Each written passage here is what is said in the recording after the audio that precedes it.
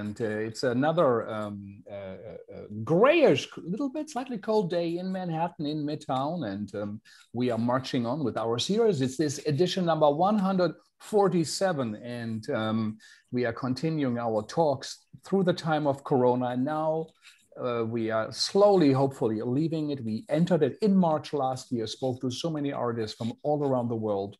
And we got an update on what's on their minds, what theater means to them, and how theater helped them to create meaning in life, and how it helped us also through their work. And we have a very special day today, I think, for everybody who followed our talks knows that we have put a strong focus on great theater artists from around the world, from the US, but also on the idea of the theater of the real, and also on theater artists who have a long experience, who can look back over decades. And luckily today we have with us Emily Mann, who is all of that. And she's a great worker in the field of theater, has influenced so many lives, has really created an outstanding body of work. And with us, to honor it in a right way, we have Carol Martin, who all our listeners know so very well. And Carol is with us again. She is the one who mapped that field of the theater of the real out. And so we will be, all three of us, in conversation. Carol will give a little introduction. For all of those who do not know enough about Emily Mann, we also have many international listeners. There would be no need to introduce her here in the US, but for our international listeners, Emily is an award-winning playwright and director, and an artistic director. And she served for 30 years, 3 decades, as the artistic director and resident playwright of the McCarter Theater, the great McCarter Theater in Princeton, in New Jersey, just an hour away from Midtown Manhattan. If you don't get the right subway to Brooklyn and the train stop, it might take you the same time to get to the McCarther's Theater, and I have done it often. And she has won so many awards, Tonys, and she has also made very, very significant production on Broadway. Often, it is very hard to have your own work, your experimental work, and also be representative on Broadway and to get away with it. And she really did that. This is a Streetcar Named Desire, the famous and significant Anna and the Tropics, which she developed, Danilo Cuspi, that got also the Pulitzer. Execution of Justice, Having Our Say, and so many, many others. Greensboro, Mr. Packard, and I cannot tell them all. Scenes from a Marriage, Uncle Vanya, The Cherry Orchard, A Seagull in the Hamptons, The House of Bernarda Alba was a very successful production, Antigone, and so many, many, many other things. She got her Tonys, but also she is included in the American Theater Hall of Fame. Is a very big deal, is very important, but her heart, I think, is with the theater we all care about. And this is quite an achievement to be able to move in all these worlds. Carol, as you all know, is a professor of drama at Tisch School of the Arts and affiliated with, of course, NYU and Abu Dhabi, the little, how would one say, downtown Whitney, downtown NYU in Abu Dhabi. She is an expert on the theater of the real and the dramaturgy of the real on the world stages. That's her great book is about. And she really writes about French theater, Israeli theater, Japanese theater, and her book series In Performance from the Seagull book is something we really should all follow even more in French. I mean, it's translated in French. I'm sure she also follows French theater. She guest edits for the great TDR, this important magazine, and she just wrote something about Toshiki Okada, the great Japanese director she supported early on and understood his significant contribution to global theater. And so she has also got so numerous fellowships, and she's a speaker around the world. So it's a big, big honor to have her with us here. And now, again, I talked way too much. And let's go to our guests. And first of all, Emily, where are you and what time is it? And well, it is noon in Princeton, New Jersey. So I'm still in Princeton, though I stepped down from McCarter a year ago, July 1st of this past year. My goodness. Yeah. That must have been incredible. A 30-year work, which Yes. is a big change in life. So you're Yes. losing a part of your life, your work, a place, so being set in such a way. And then Corona comes in. Yes, it was a very strange confluence and wonderful, actually, in that I spent the last 5 months from March until July running the theater via Zoom and from home. And so it helped me break the 30-year habit of grabbing a cup of coffee, jumping in my car and driving to the theater till dinner or midnight, whatever was going on. So it helped me make the transition in a strange way to being working from home again and being a freelance artist again, which I'm ending up adoring. And I feel almost guilty to say it because I'm also so aware of my good fortune and luck with all the misery that this year has caused. For me, it was the most creative one of my life in decades. So really, so yeah. Tell us a bit about the moment when Corona happened. Where were you? What were you doing? Well, I was actually a bit clueless, unconscious. I had taken a group of major donors from the McCarter Theatre to London, as I often did, to see plays and to talk about them. And we were in London last week of February, first few days of March, hearing something about this mysterious virus, not realizing how serious it was, in a theater, often a large theater every night. And we got home, found out how serious this was, and within 10 days of returning, we had to close McCarter, as did all the American theaters. Broadway and the rest of the theaters around the country had to shutter by, I think, about March 16th.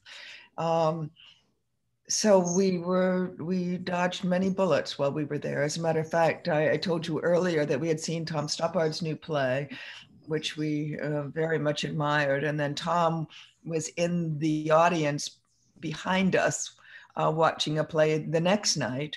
And a friend of mine who had worked with him said he got it, as did most of that cast. So Incredible. We were extremely fortunate. You were lucky, and I'm sure the board of the McCarter was very nervous when they heard you took all the donors to London in the time of Corona.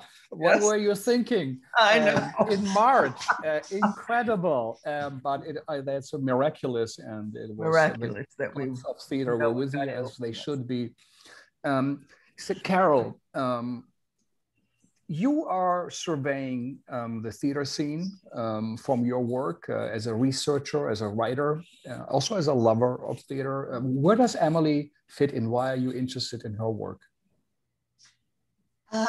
Well, Emily fits in many places, many different kinds of places, from off-Broadway to Broadway to, she's clearly both a director and a playwright. And I first was introduced to Emily's work in relationship to the idea of documentary theater, and her incredible book, Testimonies for Plays by Emily Mann, which I'll hold up here, and the kind of track record that you have, Emily, from the early play Annulla, Allen, which I saw off Broadway a while ago, actually written in 1977 or first produced in 77. Mm-hmm. The title is The Autobiography of a Survivor, and it's about a Holocaust survivor. And I think this play really anticipated an explosion of documentary theater in the US in very different kinds of forms. And also Still Life, which is 1979, about the Vietnam War's impact on domestic lives. And in this particular play, Emily interviewed a Vietnam War vet, his wife, and his girlfriend. And it's really it's a graphic play, I would say, about the domestic violence that ensues from veterans bringing the war back home. It's very moving, it's very challenging in terms of its domestic violence. And then there are these, Execution of Justice, which looks at the murder of Harvey Milk, who was the first openly gay person elected to the Board of Supervisors in San Francisco. And it's an incredible play, but also kind of my favorite play that Emily has written of this kind of work is Greensboro, a Requiem, 1995. And it's about the murder of 5 anti-Ku Klux Klan demonstrators during a march in North Carolina. So the Klansmen and neo-Nazis were brought to trial 3 times.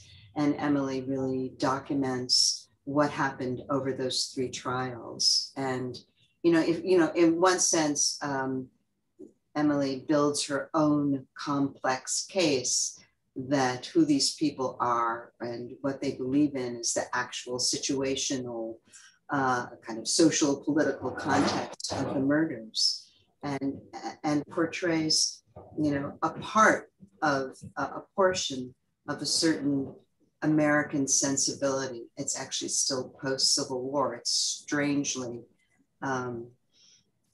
not what we imagine the country to be in certain ways. So it's an extraordinary body of work, and it's a body of work that holds a mirror up to nature, holds a mirror up to ourselves in terms of lets us see ourselves from a new vantage point through these 4 very different kinds of situations in American history. So that's how I first, got introduced and interested in Emily's work. Yeah. Thank you, Carol.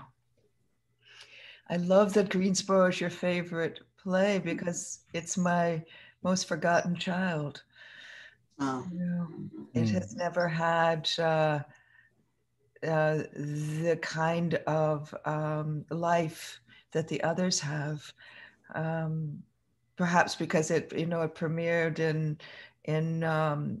in Princeton, and then it didn't go on. And it's a large cast. Now it has a great life again because it's so much about white supremacy, and that's exactly what people are discussing. And so there have been many community readings, both in Greensboro where it happened, and TBS followed that, and then on college campuses or in community groups, people will sit around and they read it, which has made another life for it, which gives me great happiness. Mm-hmm. Yeah, perhaps. How do you tie, is there any way that you're thinking about some of the issues in Greensboro to more contemporary events, the demonstrations that we all experienced last summer, the protest? No question about it. The rise of neo-Nazism and the white supremacist movements. Some are no longer called Klan, KKK. There are lots of different names of it, but the rise of white supremacist movements was sort of enabled and encouraged and by the last presidential reign. And as the Southern Poverty Law Center said, there has been a huge spike in hate crimes and racist, anti-Semitic, and anti-Black and anti-immigrant crimes. And so the play, Greensboro, was talking about another time when that surge was happening in the late 70s, where the Klan was getting larger and larger again. And the point is, as you made earlier, it's the ethos of American culture that never quite came to terms with the end of the loss in the Civil War.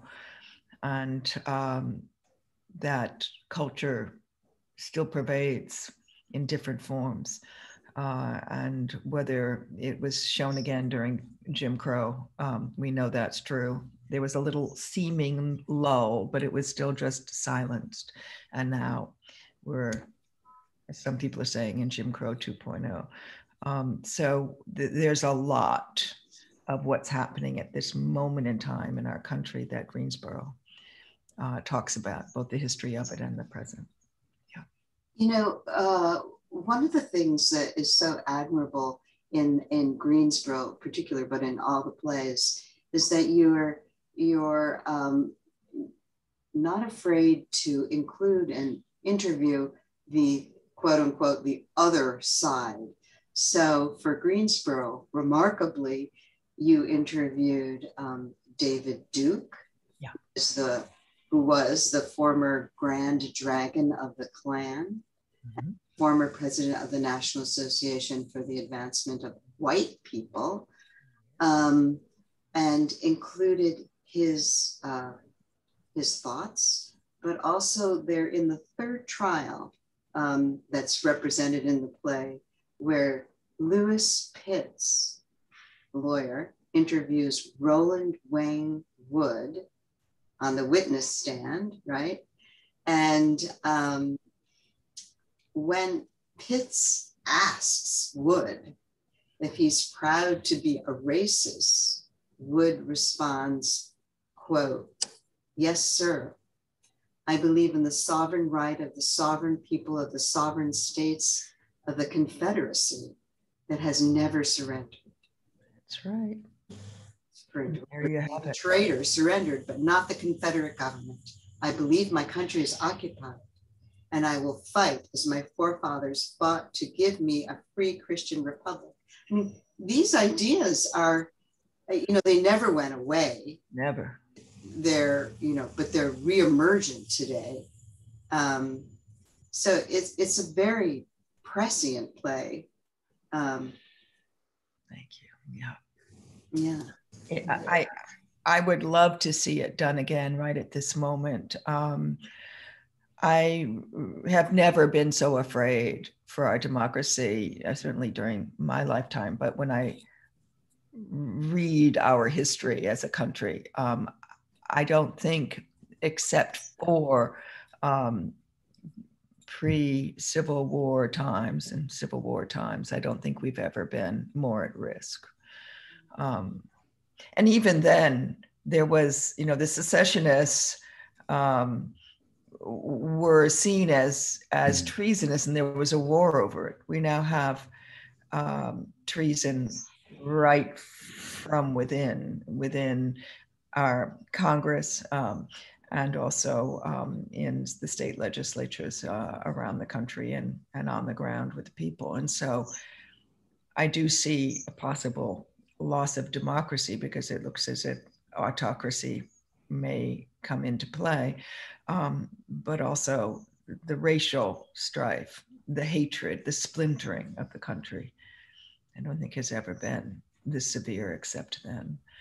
So I'm looking at 2022 even more than 24, I don't know about you, as being crucial mm-hmm. for the future. Mm-hmm.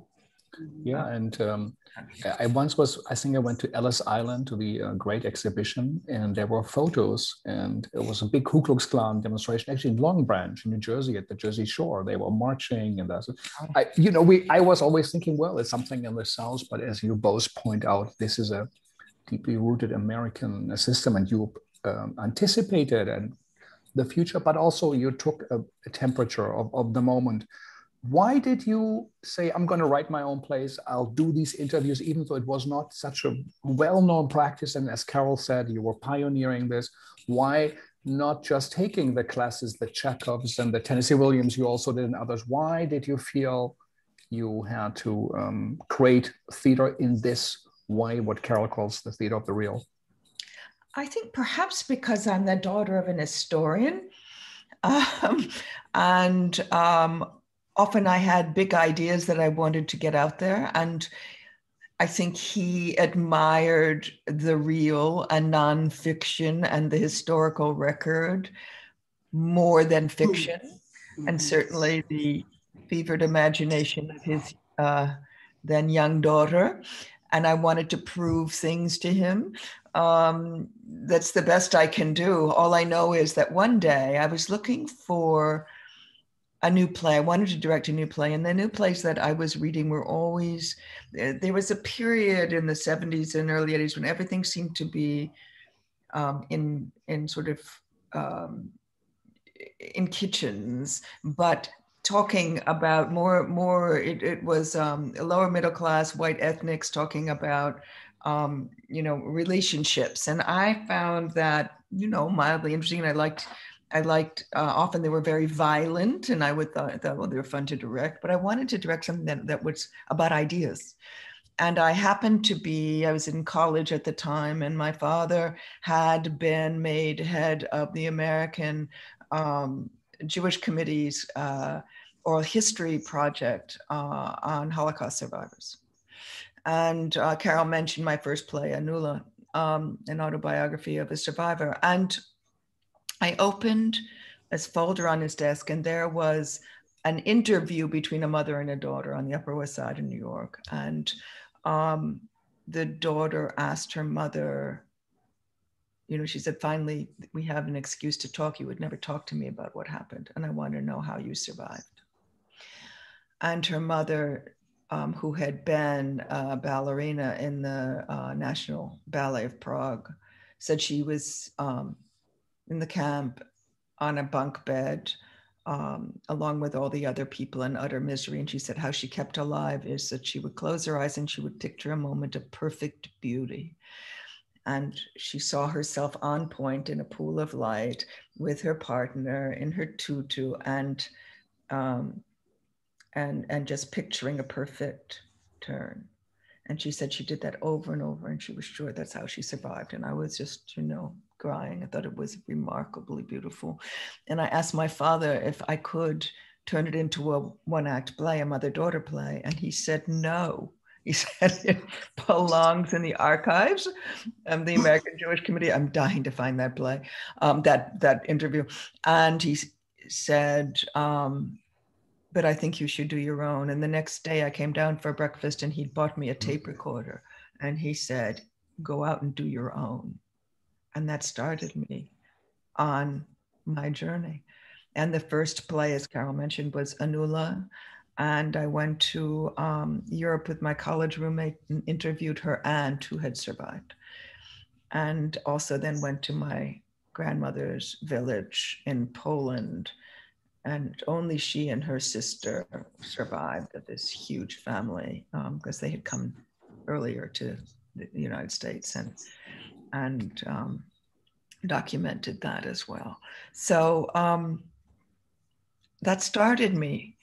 And then I realized that even more than what I could make up, I was always just astonished by the beauty of how people speak. When I was able to, in some ways, make a poetry out of the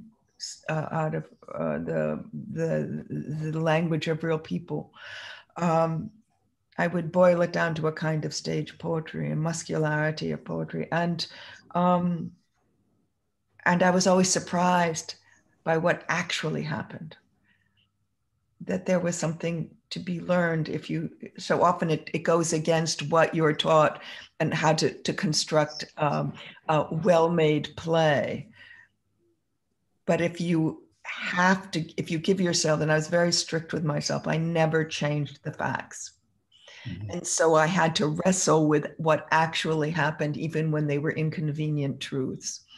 And by doing that is constantly making more complex the story. And that's, I think, why they may last, because everyone's right and everyone's wrong. People are complex.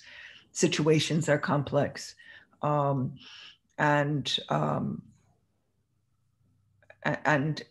when I found that I was astonished by something, I would share that with the audience.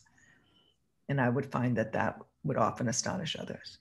And that was sort of my rule of thumb. And I just could not stop doing it.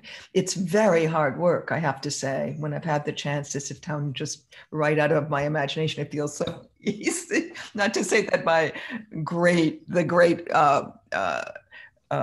playwrights who write strictly from their imaginations are not working hard. They're working very hard. But this was a different form where I had to find a way to make theatrical the mess of real life. And it's a fascinating journey. So, you know, in a certain sense, it's the same in the kind of writing I do, or it can be the same in that one doesn't want to just pursue a singular idea and leave out all the other stuff that contradicts your idea. And that's where it becomes really interesting and really challenging. But could you give some examples of inconvenient truths that you encountered while trying to write some of your plays? Stuff well, in Greensboro, the survivors, they had gone down the path of, you know, they started out as good liberal union organizers, anti-racist workers, wanting to work arm in arm with, this was a lot of them were Northerners, Northeasterners, and were dedicated to justice in the South. And their Maoism was a problem, which they later, none of them are Maoists now, let's put it that way. They made a mistake of also using inflammatory rhetoric. They went marching around for their anti-Klan demonstration with signs of death to the Klan. Well, those fellows took umbrage at that, said, you want to kill us, we'll kill you. And they came armed. So I embraced that, and I talked to the survivors whom I became very, very fond of, and I very much admire, and I admire their early idealism and continued idealism and their sense of social justice. And said, well, where are you on this now? And rather than try to get around it, I heard them critique themselves. I encouraged them to say, well, what did you, looking back now, not to blame the victim or anything, but what would you have done differently now? What do you think now? And I got an outpouring of such interesting information of how they began to rethink themselves politically, and yet they are still all engaged in a new way to affect change. So for example, Nelson Johnson, who becoming a Maoist and had been a student activist in his youth before he joined this group, realized in the Black community, the way to affect change was through the church. And so he's a minister for a poor people's church. He continues the struggle. He does so much work in Greensboro and beyond, but he found his way that way. Paul Bermanzon, as he said, I guess I'm just a liberal guy. He does his own anti-racist work from New York City. He was one of the survivors, but he was severely injured. And he and his wife, Sally, do a lot of work with Native Americans. And Sally has found out that she's part Native American, and she's done her kind of work in that. And they do a lot of work in a different way, but they found their way. And this shock to their systems, they could have just given up and become apolitical and gone quiet, but they didn't. And that to me was very interesting as well. But when you talk about the press at that time, their affiliation as Maoists made it easy for the press to say two extremist groups fought it out, whereas in fact, though they were, I think Maoism is an extreme position. Though they had just the day before decided to join the Maoist party. They learned from what happened to them, and though some of them ended up being paralyzed by grief, others picked themselves up and went forward. So the inconvenient truth was, when they were called communists, often that was a term used in the South for any people who were working for civil rights, and especially rights for Black people. This time it was true, they were. That was an inconvenient truth that I had to wrestle with. It's great. It's great. So are you, so what are you working on now? And how does this formidable past work figure into what you're thinking about now?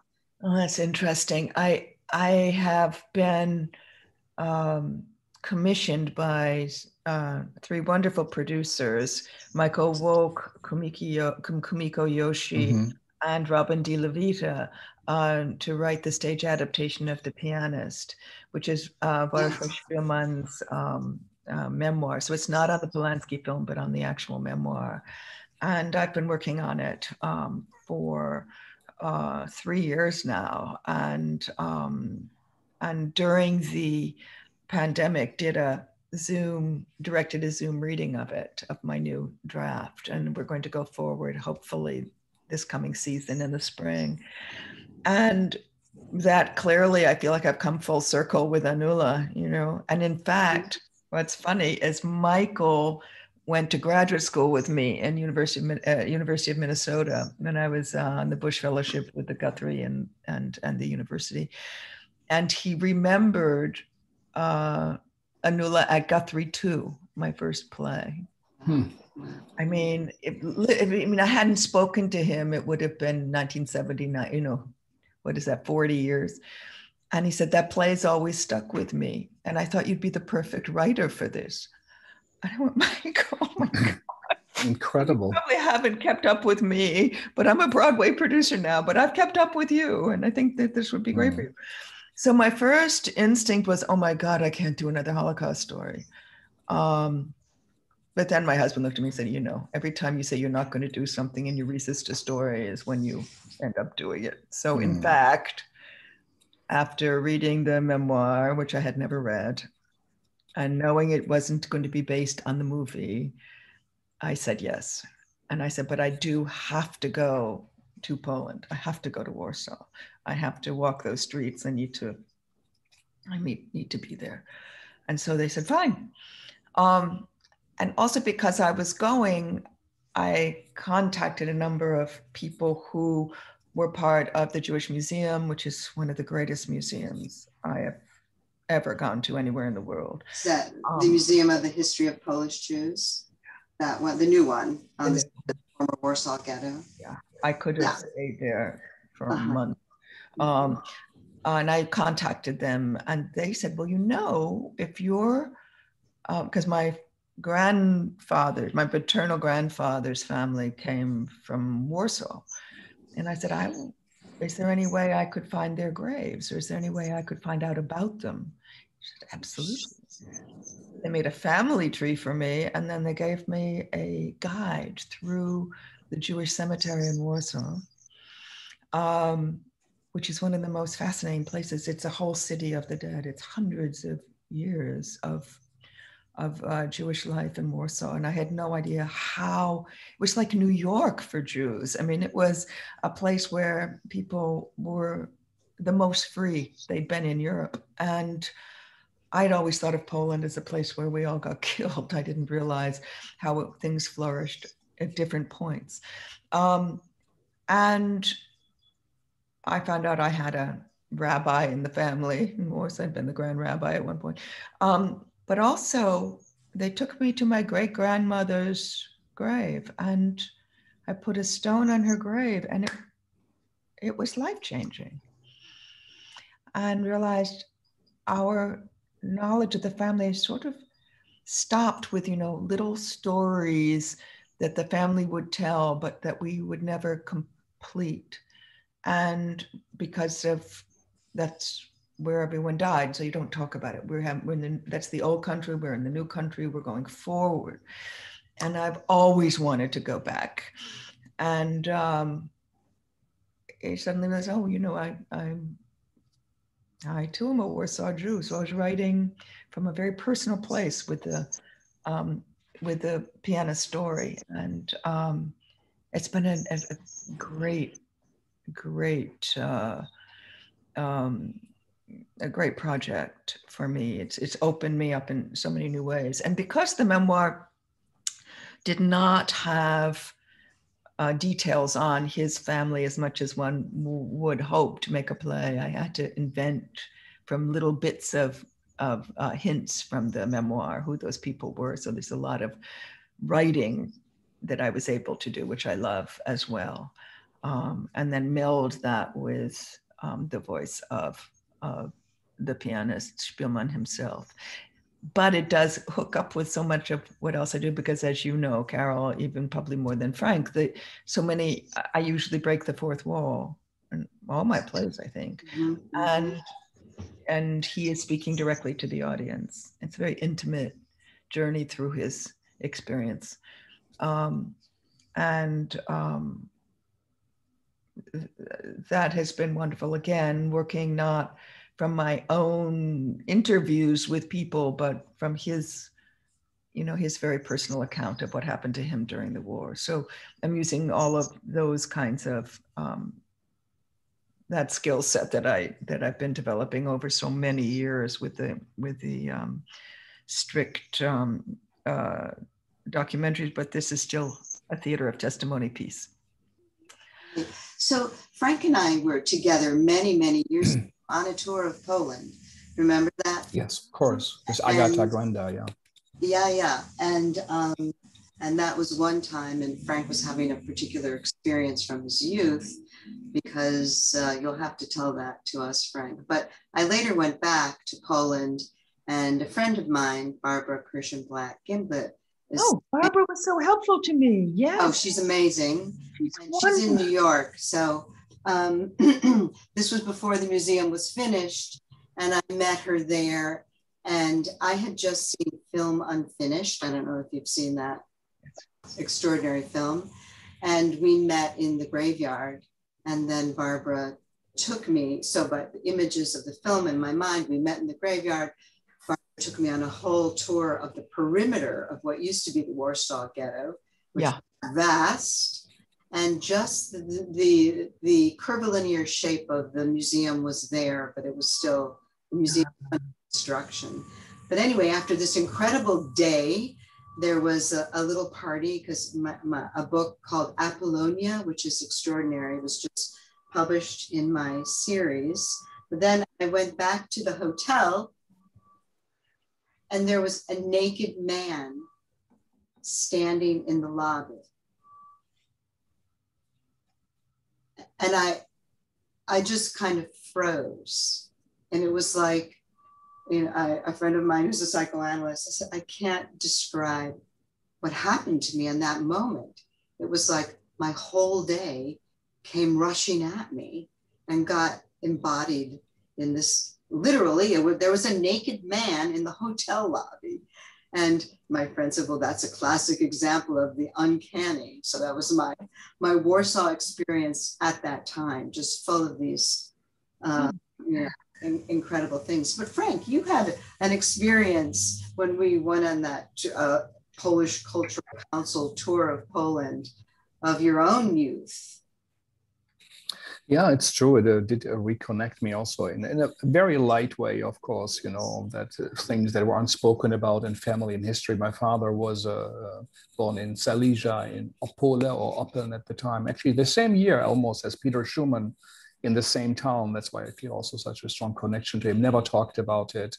Never went back to school after I was 9 or 10 years old. Was a displaced person, a refugee. People had to be, after the end of the war, distributed, in West Germany, actually with police and machine guns, because nobody wanted to take those 7-8 million Germans who are now displaced in, because Russia, Stalin took a part of Poland, said, actually, this has already been Russian territory for some time ago. And so the big liberator took away stuff from Poland and then, took a part from Germany at the time. And that, but actually that's your homeland. And there was an exchange. I'd never been, I'd always avoided it also. My father never talked to me about it. Actually, also when I asked him. And so it was a very odd feeling, but I cannot even, compare to anything that Emily must have felt walking through those stones. And so, Emily, a question that this idea for theater of memory and working through questions of the societies we have with our families, our fathers. You actually Heiner Müller would say, you were on a mission. Your father gave you a mission. The father, the idea, you know, of old Hamlet's idea, the one who then is there and you have to do something. But did this, in this time of Corona, did that have an impact on you with all your incredible experience as a playwright, as a director, but also as an artistic director in over 3 decades? What happened for you? Well, I went inward, really. And then when George Floyd was killed and the racial reckoning came again, this is where having been alive for quite a while comes in handy. I was so thrilled to see, unlike the 60s, and I have to also preface this that I grew up, my father's best friend was John Hope Franklin, another great historian who is really the founder of African American Studies in America. I mean, one of the great historians, and like a second father to me. And so I've been studying Black people and Jews all my life, really. And my father's field also was ethnic history, and he studied immigration. So he was talking about pluralism, pluralism and diversity with different words from the time I was a little girl. So what's going on now is both familiar and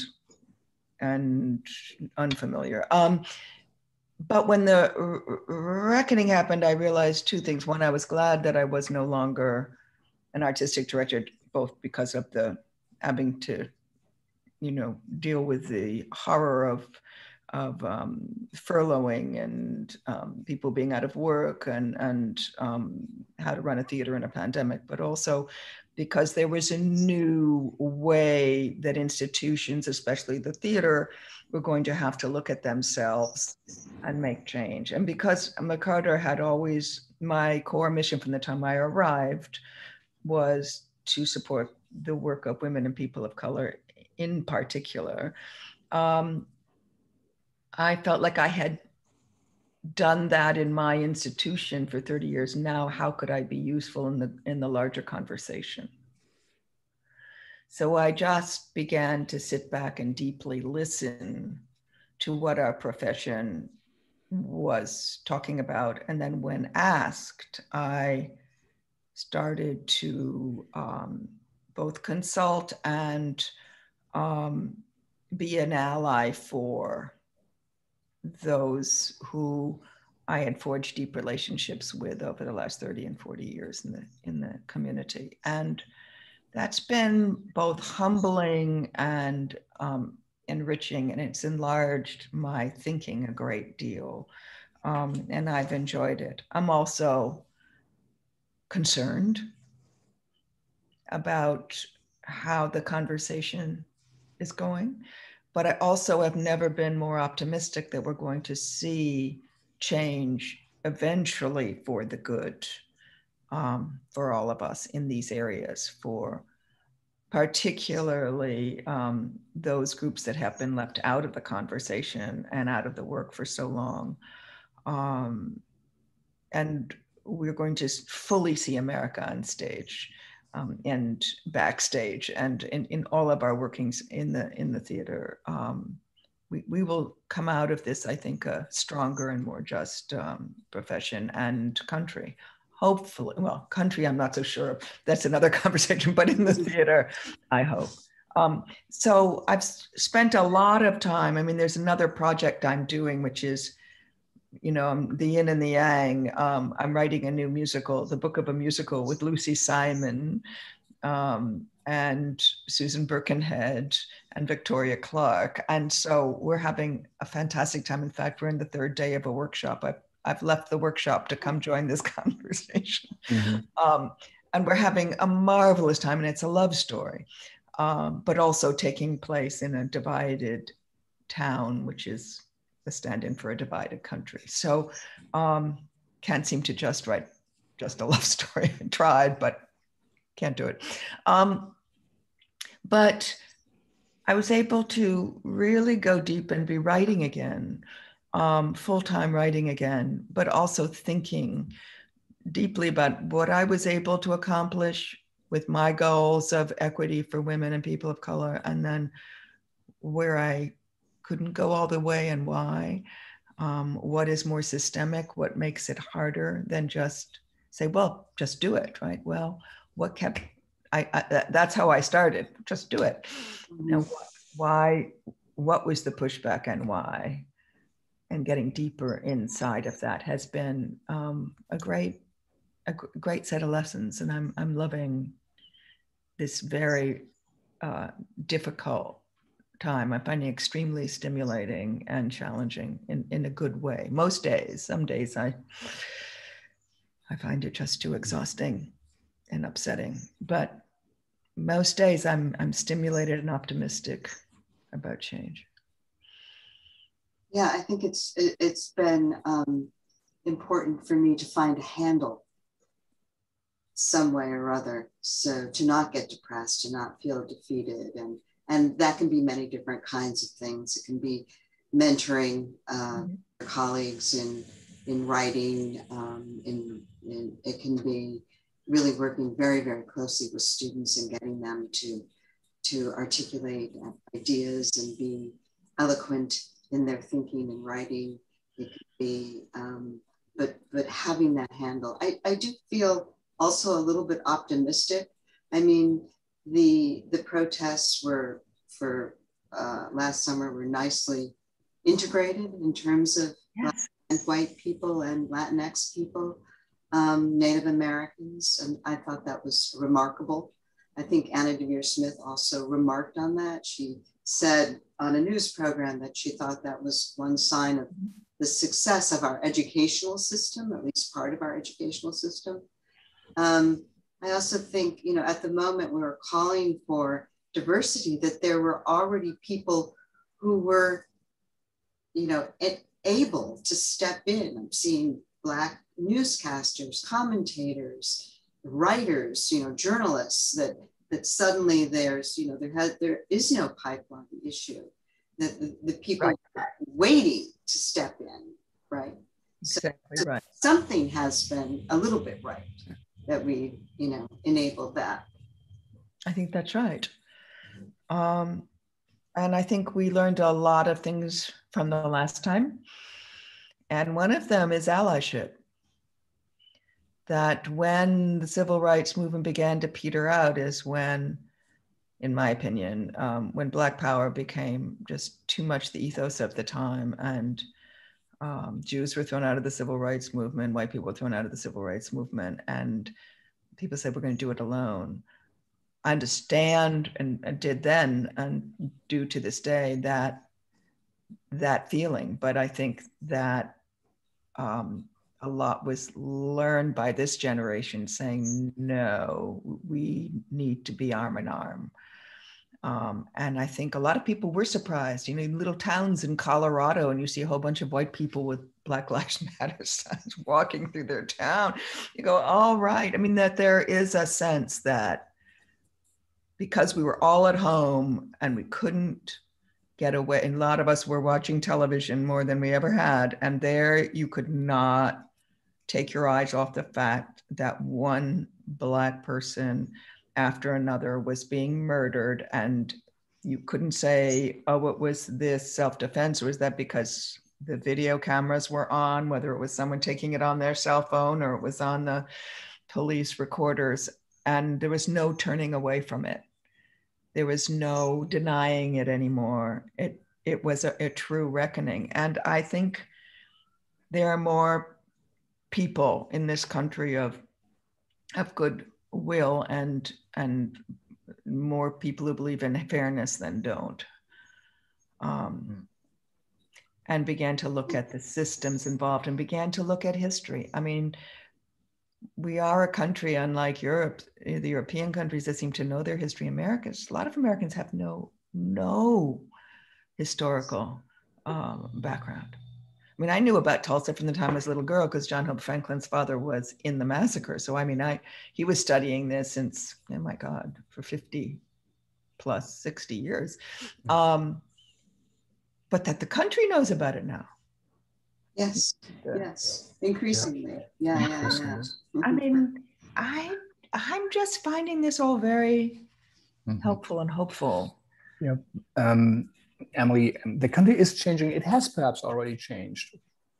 If we look at American theater, what was wrong, what is wrong, and what needs to change if you would run the zoo, if you would run the circus?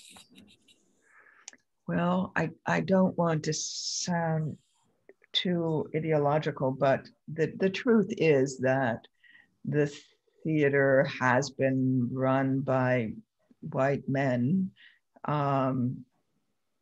for the longest time, but so has everything else. So it's not just the theater that has this problem, though I must say everyone thinks, oh, the theater is so liberal, and in fact it's not. Carol and I know from the early days of the women's movement, I mean, when I was directing in the 70s and 80s, I was often the first woman ever to direct on a stage I was directing on. I was often the only woman ever to have had a play written by a woman on the stage. I mean, this was just the way it was. And certainly that was true for people of color as well. So it was a big deal when I mean, the first time I ever directed on the Guthrie main stage was Mann, first woman to direct on Guthrie. That was the early, it was 79, 80. Same thing when I took here, when I was the artistic director in 1990.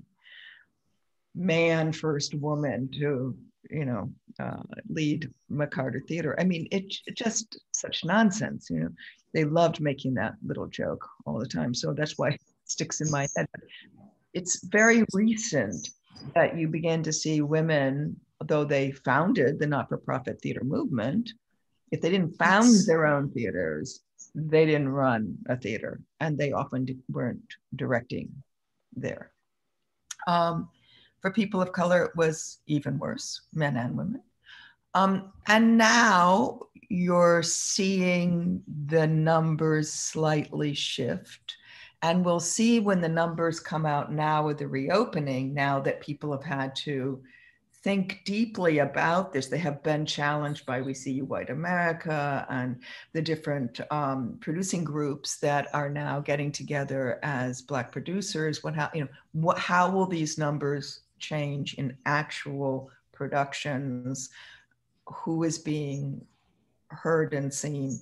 And I think we're going to see a shift. And every single union and guild I'm part of, or focus group I've been part of, there isn't anyone who hasn't thought about it, who's a major player in the business. Some of them are like, I don't want to have anything to do with it, but they're in the minority. Most of them know they have to. Some of them are doing it because they want to, but a majority between the I want to and I have to, it's a big majority. So I think we're going to see a shift coming out of the pandemic. And I'm hoping it isn't just a short blip and then it goes back to business as usual. I'm hoping that it's gone deep enough. I think it might have, just because people are setting up systems now. They know they can't have an all-white office, for example. They know they can't have an all-white backstage. Now, whether the commercial people are going to be able to make a change, it's going to depend a lot on the unions. And I'm talking about not equity and not the stage directors and choreographers, but the Teamsters. I mean, Local 1 is, everyone gets grandfathered into that. It's been an all-white, all-male bastion for 80, 100 years. I mean, these systems weren't built in a day and they won't be dismantled in a day. But I think there are little chinks. They know that's not going to fly much longer. They're going to have to change too. So I'm hopeful. Something I wonder about is there's been a common refrain. I want to see people like me on stage, in films, on television. And I understand that. I mean, I could state it personally, you know, all the parodies of femaleness or whatever, or white femaleness. But I worry that, well, I understand that. I respect that. I think we need a diversity of stories. But what about entering someone else's story, right? I want to see the lives of people who are actually not like me, right? Or whose lives may converge with mine in ways that I had little knowledge of. And so I'm worried a little bit, you know, how are we going to solve this representational problem? And there's been, you know, you can only write a story about a Native American if you're Native American, and actually wanting to enter, telling your own stories. I think that's good, but I also know there are incredible, you know, historians and playwrights who are writing stories of other people as well as their own people. Absolutely. I think is essential to a healthy environment. I couldn't agree with you more, Carol. I mean, this is one of the things that makes me the saddest, but it isn't as if we haven't seen this before. Remember, we saw it also in the 60s and 70s. You know, appropriation is not a new term. But I remember having a panel with Ento Zaki, Shange, Jelani Davis, Athol Fugard, Joyce Carol Oates, a whole bunch of wonderful writers. And Joyce brought that up. She said, you know, I write a lot about Black people and I worry. And Tulani said, you write about it very well. And that's the difference. And then Athol said, what I think, you know, the absurdity would be that I can only write about an Afrikaner, South African, straight male. Right. That means I'm not an artist. The mark of an artist, you're only limited by your imagination or lack thereof. And I totally believe that. So, but I think we're going to have to go through the pendulum swinging a little too far to come back, because it is an absurdity for artists to say that to each other, because in fact, it is about imagination. And I'm like you, I don't go to the theater to see me or anyone like me. I go to the theater to learn about someone who doesn't either look like me or act like me or have my background. I want to learn. I'm curious about other people. Now, I get to say that because I you know, there are more people who look like me or perhaps have more of my background on stage than some of the other people we're talking about. So once there is more diversity on the stage where people can go and see themselves, then I think this is going to loosen up. I really do. Because at the end of the day, I think people want to see stories of people, that the stories they don't know, not just the stories they do know. Yeah. The story that they haven't heard told. Yeah. Emily, but also as a personal question, when did you find out when you growing up that theater would help you to create meaning in life, or that it made sense to you? Tell us a bit about your story. Well, I didn't grow up going to the theater. The first piece of theater I saw was my father had written the biography of Fiorello H. LaGuardia. And there was a musical called Fiorello, and they'd used his book. So he was invited to go, and we went from Northampton, Massachusetts. My father taught at Smith College because he believed in the education of women. And so off we trundled as a little girl to Broadway, and I really loved it. And I listened to that album all the time. I knew every word. And we got to go backstage and meet Tom Bosley, who was, playing LaGuardia, and I was thrilled. But it never occurred to me that was something that a serious person did, because in our house you had to be a serious person and you had to make the world a better place and you had to think about what you believed in. And so that was entertainment, and entertainment was great, but I didn't think that was going to be my life struggle. So it was high school. We moved to Chicago. John Hope Franklin actually had recruited my father to University of Chicago and was at the lab school, which was a great progressive experimental school. And there was a theater department. And basically I got a crush on a boy who was in the theater. And so I went up to watch a rehearsal one day, and I remember he was playing No Good Boyo in Under Milkwood. And I thought he was really wonderful. And then I was told that, you know, if you worked on the play, you could go to the cast party. So I worked on the play. And I became enchanted with theater. And I mean, I thought theater was musicals. I didn't understand. So here was this beautiful, beautiful poetic piece. And I thought I was going to be a novelist or an English teacher, or, you know, or I was going to, you know, be a social worker. I didn't know what I was going to do. But this was just captivating. And I was also a musician, and there was music in it. And so the crush disappeared, but I fell madly in love with the form, with the theater. And I started going from sweeping floors to doing makeup, to doing props, to finally acting. And I acted for quite a while. And then my junior year in high school, this wonderful drama teacher said, "You see the whole play. I think you think like a director." And he told me to direct. So I started directing. Everything came together. My love of literature and music and visual art and interpreting. I loved, I was a French, my French was very good. And I loved something called explication du texte, which was, you know, when you really take apart almost word for word, which is what you do with actors, you know, a text. It all just came together for me. And I thought, oh, this is what I love. I had no idea you can make a life out of it. I had no idea you could make a living in the theater. But as I got more and more into it, and then went to college at Harvard, at Radcliffe, I then found myself, though I was an English major, I spent all my time at the Loeb making theater. I was acting, I was directing. And then William Alfred, who was a great teacher at Harvard, and he was also Chris Durang's teacher, there was no drama department there. He gave one seminar in playwriting, and I took it. And I was the only freshman he let in, and I started writing.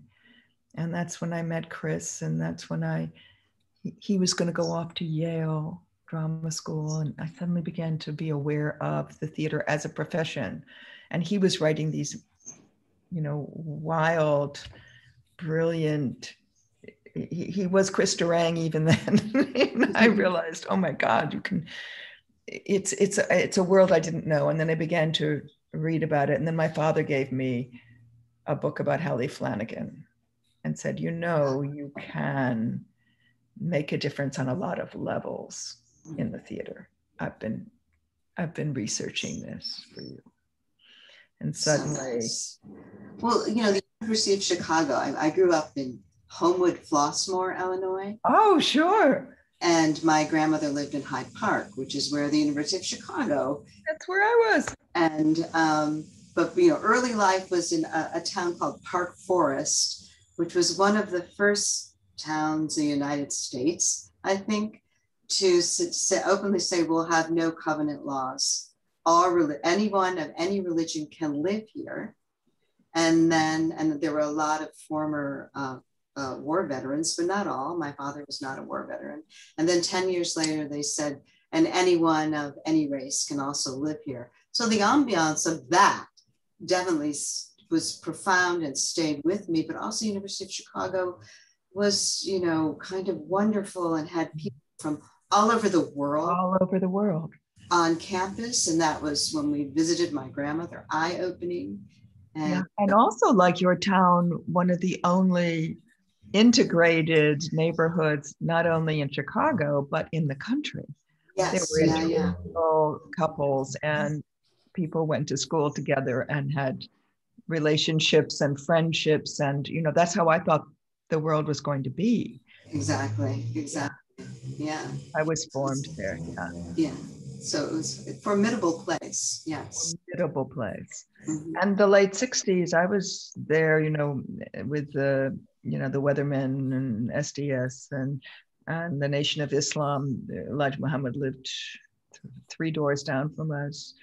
And this was a cauldron, in the Black Panther Party. And so I became very radicalized when I was there in the late 60s. Yeah. It was an amazing place.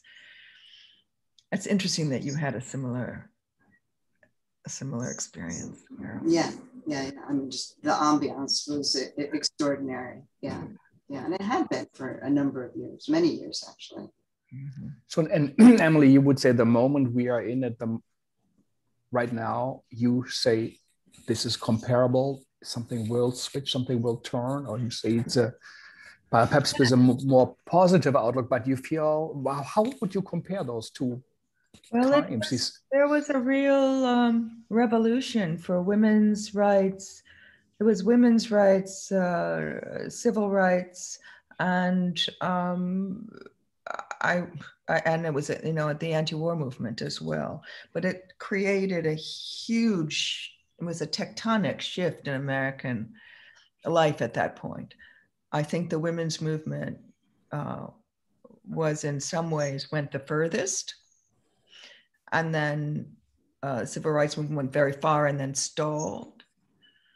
And then the women's movement stalled too. But I mean, but yes, huge shifts happened at that time. And I think the same thing is happening again 50 years later. We do seem to go in 50-year cycles in this country. And I do think we're in another tectonic shift, yeah. And I'm hoping as successful as the last one was, or more successful. But we couldn't have come this far without that previous one. What do you think, Carol? I agree. I mean, I think of it as the women's movement really building upon the civil rights movement of the 50s. Yes. And that creates a lot of ideas in the 60s, and female writers with whom I've also been deeply concerned. Adrienne Kennedy, there's just a huge sudden growth of female writers that begin in the 60s. There are great antecedents before that. There's actually lots of plays by Black female writers about lynching, anti-lynching plays. So yeah, the 60s was this kind of amalgamation of different movements of civil rights, feminism. But then, one of the things that happens of pride, gay and lesbian rights, there's a play called Stonewall, written in the early 70s, in which, the performers in that particular play were afraid of being identified as being lesbian or gay, of being in the play shape their identity, because the movement was very young and there was a lot of uncertainty in the air. But then I think a certain kind of corporatism takes over. The 80s. Yeah, the late 70s, 80s. Corporatism and postmodernism, which really makes things dysfunctional and empties out a kind of political motivation and advocacy in certain ways. Agreed. But does grow significant kinds of theory that can help us out today. But today, again, there's a lot of different movements, the reemergence of the women's movement with Me Too in ways that have been mind-blowing across, from local theaters to film and television. And the environment again, and we had the environmental movement earlier. Right. So there's like a bundle of happening. And I think that's good. I think what we've learned from the pandemic is that it really matters. Everything really matters. What we do environmentally, how we treat one another, what we do, within the theater, within the institutional structures of theater, within the institutional structures of education. I'd like to see education improve. We all have our own stories about our institutional familiarity. Mm-hmm. You know, the functionality of it all is you know, on the front burner again. Yeah. And there's also was an anti-capitalist strain in much of what went on in the late 60s, and it's back in new forms. Yeah. Which is interesting and exciting, because you even have the idea. I mean, as a European, Frank, I think you might find this amusing, but when you talk about democratic socialism in this country, it can be a buzzword for terror. As soon as you hear the word socialist, half the country, their hair is on fire. But that's becoming a term to actually discuss again is interesting and hopeful. We'll see how far that can go, since we have an absolutely dysfunctional health system and social welfare system. So it's I think it's a very exciting time. When on my stronger days, when I don't let the fear of what could happen get the better of me. It is hopeful, and we had, you know, that these reports from Chile, you know, just 2 weeks ago, where this election happened, the constitution will be rewritten by 141 delegates. It came out of the big Women's Day march. Over 1 million women came together. Then teenagers refused to accept the payment raise for subway tickets, and they went on the streets, and it was a huge success. So I don't wonder why this is not more reported. It's the end of the Pinochet era in some certain way. So there are hopeful things coming out, and I hope that we will use those words again that seem to be banned. And it's a great Isaiah Berlin said, you know, I am on the extreme right of the absolute extreme left, and that's a good place to be. And so we should really think, you know, and these demarcation lines are renegotiated now in a good way, and that we all have to do something. That's a very big difference. You know, also was not enough to show on stage what's wrong with the world. We not only have to show alternatives, what is thinkable on stage could happen in real life, a model. That's why theater is so great. That's also why it's censored, because it does it. But now also it's time to do something and to say, you know, have a participation. We are coming closer to the end, and I'm really sorry. Maybe we should have a part 2. It was, you know, so important. Like Kari Perloff, you know, to hear from leaders, female leaders in the country, you know, about such a long history, and we need to know more. We also listen carefully what the experience really were, and yours was so important. The great David Goddard from the Riverside Studio, where there was the Tarkovsky and the Cantor and Packard rehearsed, and everybody came. He invited you early on. You were a voice that also traveled across the oceans early on, and there are very few of them. So this is really all our respect for your work. As a last question, what did inspire you in this time? What did you listen to music? What did you read? Or what films or people discussion? What in that search, I guess we all had, you said we went inside, we connected to our inner world, which is important. And Carl Jung said the big problem is that so much is from the outside, comes into us. We lost that. We need to connect. The dreams are, you know, immediate. No one has seen it before. You create them yourself. So, but what was inspiring for you? What did you follow? What kept you warm and sharpened your knives? Well, that's so interesting. My personal life came in balance. I worked so hard. I had been overworked for 30 years, and suddenly I was in my home. I realized I hadn't really lived in my home. I woke up, had a slug of coffee, and ran to the theater. Another grandchild was born. And suddenly, all of this, with all the horror and death going on outside, here was this new life. And I found myself absolutely besotted by her and making her promises that I was going to help her enter a better world, and whispering in her ear the way my mother whispered in mine, which was, we need you to make a better place.